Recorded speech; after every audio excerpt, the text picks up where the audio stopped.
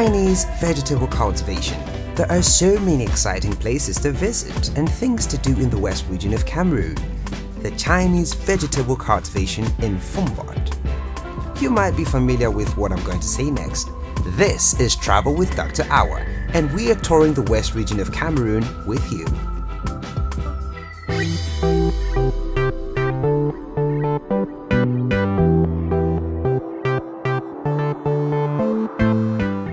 As the sun greets the skies, our team comes across a vast expanse of farmland in the Fumbad village.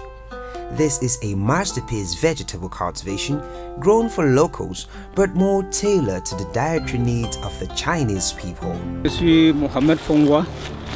I am called Mohamed Fongwa. I've been in the agricultural sector for almost 10 years now. In the past, I cultivated lettuce leaves, spices and tomatoes. But based on the difficulties and other issues, by the grace of God, we have had a means to trade with the Chinese.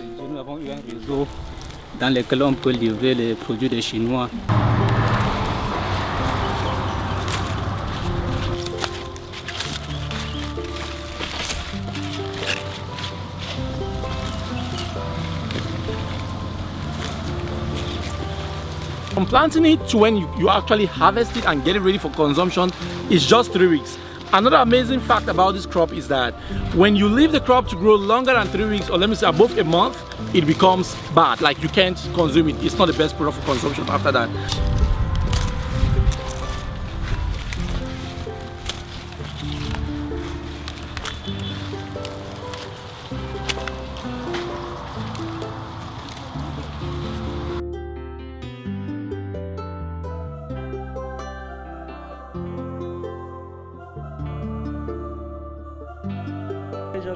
With this produce, the seedlings are provided to us by the Chinese.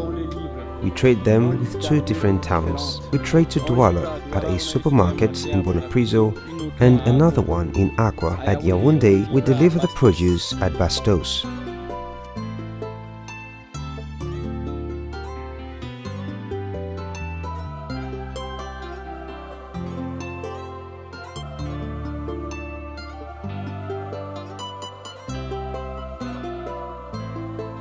Like everybody was growing the same produce, like our regular produce like spices, tomatoes and onions.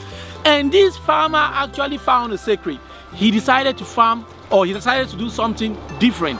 Actually, all he does is to produce crops that is being consumed by the Chinese people. For instance, right now, this product is not consumed by local people, or it's not consumed locally. For the most part, it is being consumed by Chinese people. I'm seeing this, and I'm also seeing another set of Chinese vegetable over there. When I interviewed him and asked him earlier why he decided to do this, he said, you know what, everybody was doing what was regular, and so he decided to do something that most people were not doing it for the most part. And now he is saying that it's very profitable for him. Most of the farmers working on these projects have at least 10 years of farming experience, so you could tell without a doubt that it does work for them.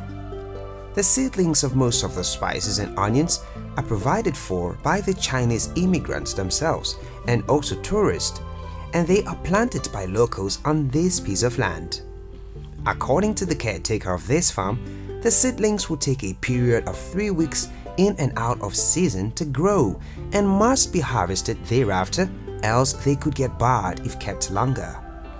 In this part of the West, crops like ocean and breck are cultivated. Now, you might not really know what those are, but the Chinese, they love it. These are harvested and sold to supermarkets in Douala and Yaoundé, the country's capital city, where the Chinese buy them and, interestingly, most times eat them raw. It was such an amazing experience discovering a not-so-popular system of cultivation in the country for foreign consumers practiced in the west region of Cameroon. Inspired by this agricultural attraction, our guide takes us all the way to another impressive major west cultivation. 13 kilometers away from Chang, we arrive at the Irish potatoes cultivation farm at Fongotongo. Yep, all those tasty French fries you drool about, we've got loads of them here. The farmland is vast and has several ridges on which the seedlings are planted. It is said that a bag of potatoes harvested here would sell for as much as $37 US. That's about 18,000 Central African francs. We are currently in the western region of Cameroon, precisely in Chang.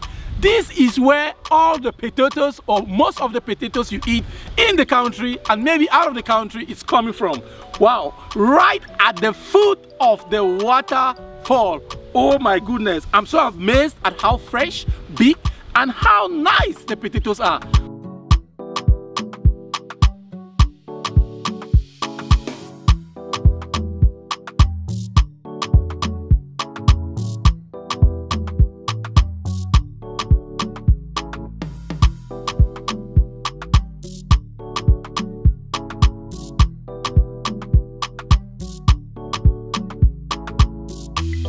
The farm owner tells us that per planting session, they use up to 15 seedlings of potatoes, and at the moment, the farm has a capacity of 100 seedlings to be planted.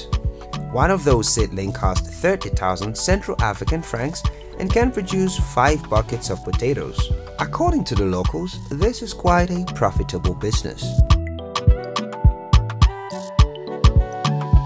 Wow, French fries, Irish potatoes. In French, le pomme. Wow, look at how big they are. Ça c'est le grand. Merde. Voilà mon français. Ce sont les gros gros. But look at how big it is. Oh my goodness, it's coming all the way at the foot of the waterfall here in Chang. Look at what I found. Oh, isn't this amazing?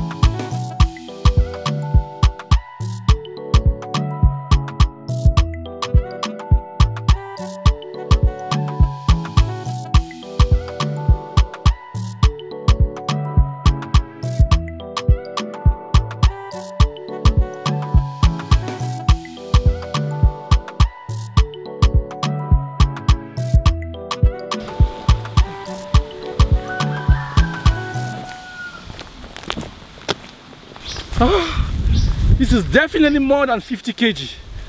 Definitely more than 50 kg. And you have to carry this all the way to the heat top. Alright. Let me carry it for them. Let's go. Oh, this is what it feels like to have it on your head. A bag of potatoes like this, were corrected, is about 13,000 francs.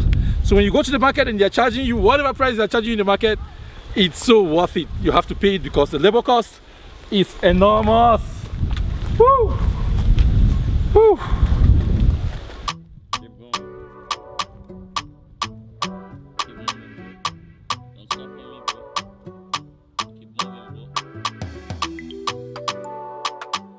That sums up our most memorable touring experience in the West region of Cameroon.